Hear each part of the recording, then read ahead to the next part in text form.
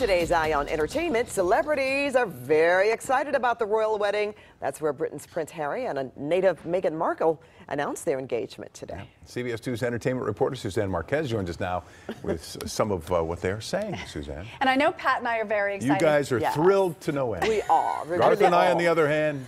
Yeah, they're haters. I know. They're just jealous. They're very I'll jealous, say it. I'll Suzanne. say it. And celebrities are very excited, to say the least. They had lots of funny, admiring, and just plain celebratory tweets. Here's a look at a few.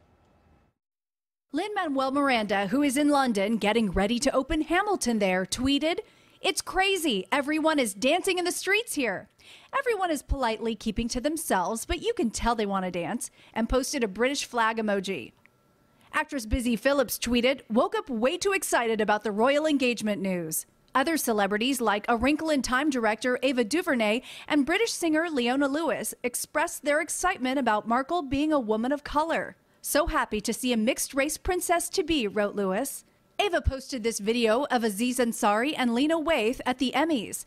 Lena looks especially moved as they go up to accept their award. Ava captioned the video, "Upon the announcement of Prince Harry and Queen Meghan, Lena Waithe is Black Twitter."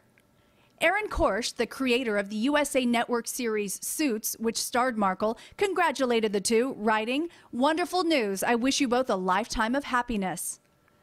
And actress Elizabeth Banks tweeted, "An American princess. Weddings are nice. This will make Monday after this long weekend slightly more bearable. Congrats and thank you, happy couple." The last time a Hollywood actress wed royalty was about 60 years ago, when actress Grace Kelly wed Prince Rainier III of Monaco in a lavish, internationally publicized two-day event. The press called it the wedding of the century. It was the first royal wedding spectacle well before it became the norm to glue yourself to the TV to watch Princess Diana and Kate Middleton walk down the aisle. The 26-year-old American actress would become Princess Grace of Monaco. And I know we'll be waking up early to watch that royal wedding, I'm sure, Pat. Unless we're there, Suzanne. That would be fabulous. Are we putting in our bid now? Yes. I hope we get an invite, and if not, we'll just stalk outside. We could go cover it. Yes, let's definitely go cover it. See? No.